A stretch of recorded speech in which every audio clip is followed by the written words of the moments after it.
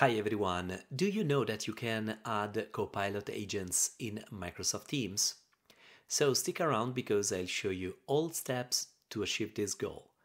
And if you don't know where to start or what is a Copilot agent, please check the link in the description or in the upper right corner. I made a video how you can do that. Alright, let's see how we can take advantage by a Copilot agent in Microsoft Teams in a group chat or a meeting chat. Let's get started. Here I am in one of my SharePoint site collection. To be more precise, I am on Global HR portal. So I would like to share an agent that I built in Microsoft Teams. To do that, I'm going to click on the Copilot icon in the upper right corner, and then next to the name of my agent there is the chat option. Here in this panel I have available copy link for Teams. So if you don't have specific setting in the SharePoint Admin Center, for example this one, file and folder links, so if you set this one, specific people, you are not going to see the first option available in the panel. So you need to have only people in your organization, and if you allow to share link with anyone, you have this additional option. But this is just fine to have the option to copy link for Teams. So let's do that. Let me copy this link.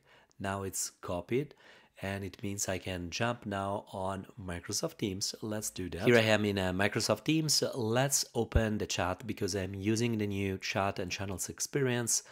And then I'm going to open this group chat that I have. You can share Copilot agents in group chat or in meetings at the moment. Later we will see also in the mobile app of Microsoft Teams this option, and then you can also in the future add your Copilot agent in a channel of Microsoft Teams. Now I am in this group chat, and all I need to do is just drop here the link, paste the link, and now as you can see this will be added as an app. So let's send this, and now very important, I need to click on this button, otherwise the member of this group chat will not be able to use this Copilot agent. So let's click now on this button, and this will install my agent as an app in the group chat.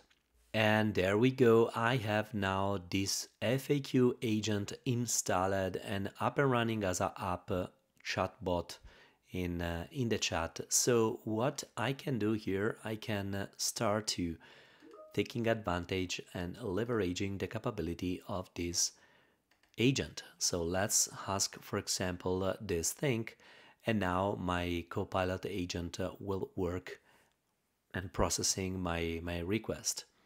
So I can also mention now the FAQ agent and then ask other things. So I can, for example, ask